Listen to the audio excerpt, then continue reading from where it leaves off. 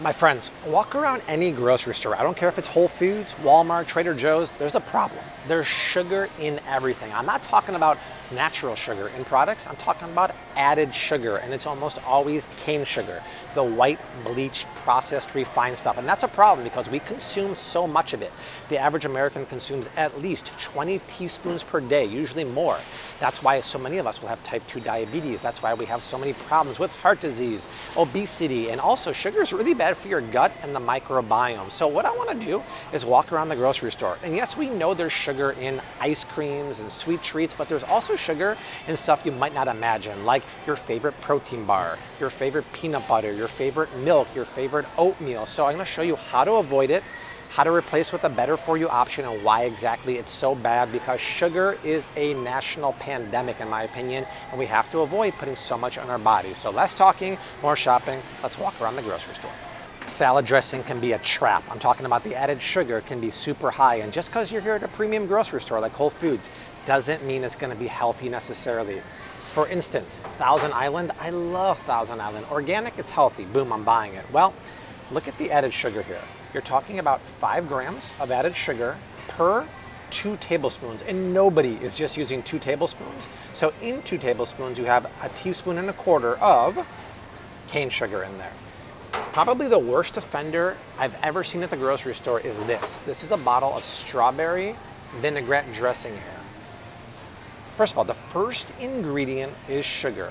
The main oil is GMO, highly processed inflammatory canola oil, but a whopping 9 grams of added sugar per 2 tablespoons. In other words, every 2 tablespoons has 2¼ teaspoons of sugar. That is crazy. This is basically liquid dessert for your salad. Totally loco. You guys know my favorites. I love Primal Kitchen. I love Chosen Foods. That was actually on sale last week. You can find them cheaper on Thrive Market or Walmart. One of the funniest things I've seen though is this is a new player in the dressing and marinade. This is California Olive Ranch here. They're known for their olive oil, which is actually good. The California-based one is good. I'm not a huge fan of the blended one from other countries. It's an olive oil company using sunflower oil as their main ingredient. Processed, inflammatory, free radical-lated sunflower oil.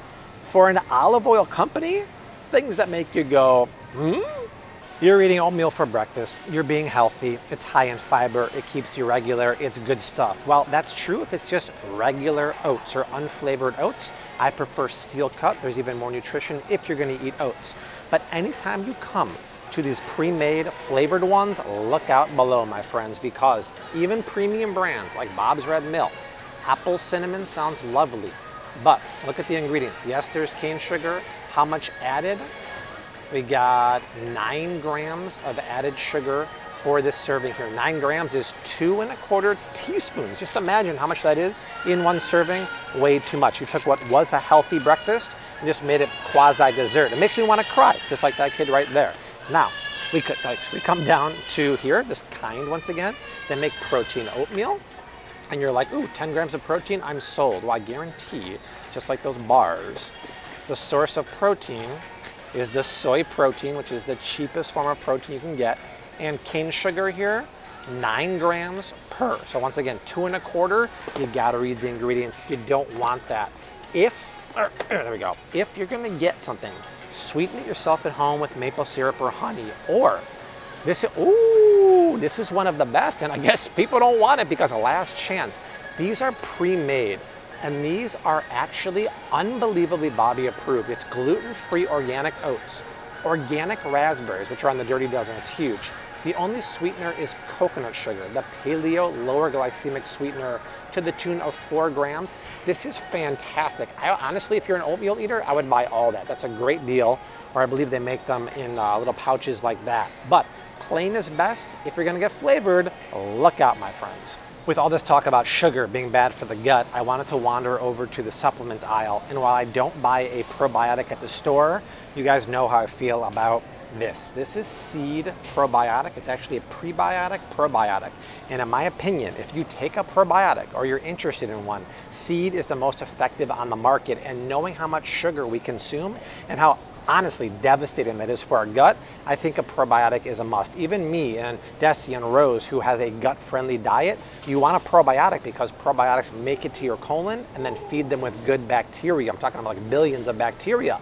And the problem is most probiotics you buy at the store or online, they don't work. They die in your stomach acids, but seed is one of the few that works and works well because the outer capsule is the only thing that dissolves in your tummy. And the inner capsule actually makes it through your intestine to your colon to deliver 24 strains of bacteria that are clinically proven to work for digestion, constipation, bowel movements, immune health, skin health, and they just came out with a pediatric one that's good for kids 3 to 17. And Rose started taking it this month because she turned 3 a couple weeks ago. So if you're in the market, my promo code always works. Click my link down below. It's 15% off your first month supply. Free shipping, but they have international flat rate shipping too, and it's 30 days risk-free. Seed works. I've turned on so many fans, so many family members, so many friends to it. Everyone loves it. If you're in the market, check them out. They are great.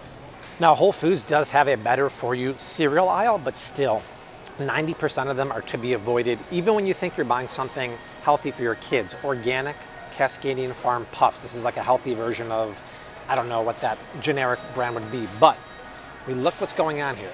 There's 11 grams of added sugar per cup and a quarter. That's a big serving size, but still 11 grams is just shy of 3 teaspoons of cane sugar. I don't care, it's organic, it's still cane sugar, to be avoided. You also have the sunflower oil. Yes, it's organic, but it's still processed and inflammatory. And you have natural flavor there too. So is it better than, you know, Reese's peanut butter puffs? Yes, but it's still to be avoided in my opinion. A lot of people go for something like Kashi Go because it has the protein, but I think people are driven to 12 grams of fiber is a whopping amount for cereal. I call this colon blow, like the SNL character or the SNL skit back in the day, and it's gonna clean you out. But even though it has all those good stuff, it still has 7 grams of sugar per cup and a quarter, and it's coming from cane syrup. Oh, look at this, they're still using soy flour in here and soy protein concentrate. Why do they keep using soy protein? Why do they keep using sunflower oil? What does Mr. Wonderful say on Shark Tank? Money. It's so darn cheap. So yes, it has the fiber, but it has the sugar, it has the soy protein. Put it back. For my money, for you and for your kids, this is actually the cereal I eat for dessert. I don't eat cereal for breakfast. By the way, we had it last night for a dessert while watching the season ender of Tehran, the second season on Apple. Ooh, that's a great show. I was crunching away on this. Give this to your kids. Have this in the morning if you eat cereal or for dessert. This is paleo cocoa cereal. Look at those ingredients. No cruddy oils, coconut oil, no refined sugar, dates and coconut sugar, but 1 cup has only 1 gram of sugar, and it has a sweet, rich, chocolatey flavor. And the berry one here too has a little more, 5 grams, but it's coming from maple syrup, and those ingredients are epic. So just keep in mind, most cereals are garbage, but the sugar adds up. If you're gonna eat it, get something clean. You can't go wrong with 7 Sundays. The classic American combo of peanut butter and jelly can have scary amounts of added sugar. And this is a brand right here. It looks like a farm stand brand. A lot of people buy it. This is one you want to avoid in my opinion, because if you look what's going on here, this is probably one of the most egregious ones I've seen. A 1 tablespoon serving of this jam here has a whopping, what does that say? 12 grams of added sugar. My friends, 12 grams is 3 teaspoons.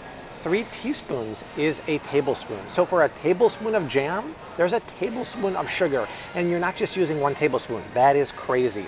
One of my favorites to get are ones sweetened with fruit juice concentrate. And because berries are always in the dirty dozen, I like organic.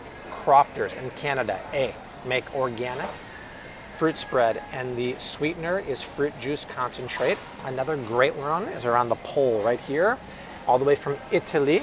Buongiorno, strawberry. I just had this morning actually on my keto bread with Rose for breakfast. Sweetened with apple juice concentrate and an organic, and we're talking about 1 tablespoon only has 5 grams of added in the form of fruit juice concentrate as opposed to 12 grams. So that's great. I do want to give some love to this pole's in a really bad spot. This is new. People have been scanning with the Bobby Approved app. Make sure to download the Bobby Approved app, scan away at the grocery store. It tells you if any product food, personal care, or household. Is Bobby approved or not? And gives you a better alternative if it's not. But this, Chia Smash, what an interesting idea. So no refined sugar added. How do they do this? Organic upcycled strawberries, we'll talk about what upcycled means, organic date as the sweetener, and chia, the magical seed that grows. But we're talking about 1 tablespoon only has 2 grams of sweetener in the form of date. That is amazing, and the same thing is true for blueberry and raspberry, but upcycled, I think it says right here, are berries that, here we go, are imperfect or bruised or blemished, and they turn it into organic. Jam, sweetened with dates, that's super cool. So look for those kind of things and avoid those certain things in jam and jelly. And when it comes to nut butters here, just avoid ones that have any sugar. And a lot of the premium brands like this always have 2 ingredients I hate: sugar and palm oil. And even though it's only 1 gram of added sugar, that's too much in my opinion. And the palm oil is terrible for you and terrible for the environment. And then this one here says it's honey sweetened. And this is another brand that also adds the palm oil. But sure, honey's there, but they're also adding cane sugar, which is terribly deceptive. So 3 grams, I'm guessing maybe 2 of that is honey, 1 gram of sugar. When it comes to peanut butter and jam, peanut butter and nut butters, just nuts and salt, that's it. When it comes to yogurt, keep in mind it's always gonna have some sugar because there's natural sugar in the form of lactose in milk. It's the added sugar I always warn about, and some can add up quickly. And when you think you're not getting an added sugar one, you're wrong, because a lot of people get vanilla. They're like, oh, that's not sweetened, that's just vanilla bean. Well, sometimes it's vanilla bean, sometimes it's natural flavors, but it always has sugar. And this one has, boom, 9 grams of added, it's gotta be cane sugar, boom, cane sugar per little cup here. 9 grams is, once again, 2 1/4 teaspoons in something that's supposed to be gut friendly. And yes, the yogurt has living bacteria, but when you put that amount of sugar in there, the sugar actually kills your good gut bacteria and feeds the bad one. It's the opposite effect here. So put that down. Some people ask me about this, and it's not quite Bobby approved, but I love the fact that instead of putting sugar in here, they use stevia, and it's actually non-GMO milk, which is unheard of, but it has natural flavors. So it's not technically Bobby approved, but it is a better for you choice available at most grocery stores. And then some people grab Siggi's over here. It's the same thing. Yes, it's vanilla, but when you're talking about 5 grams of added sugar, it's less, but it's still 1.25 teaspoons. When it comes to yogurt, you have to, in my opinion, get unsweetened. And if you're looking for the best brands out there, look for grass-fed like this, Maple Hill, grass-fed and whole milk. This is a great one, a Bulgarian A2 grass-fed yogurt here. It's important also to get whole milk. You don't want low-fat dairy. In the fat is omega-3 fatty acids. When you have whole fat, organic, and grass-fed, you can't go wrong with that. All right, family, that is it from my second home, the grocery store. Sugar, it's everywhere, but I hope I showed you how you can maybe avoid it or swap it out with better for you options, ones that have maple syrup, ones that have coconut sugar, and open up your eyes to the fact that they put it in everything, including healthy items that you don't know. And that's why so many of us are eating excessive sugar, to the fact that 1 out of 3 of us will have type 2 diabetes in just 20 or 30 years. So that's it. I'm gonna do some shopping, head home, make some dinner for the family, but I will see you soon. As always, hashtag keep on cooking, mad love and peace. Later.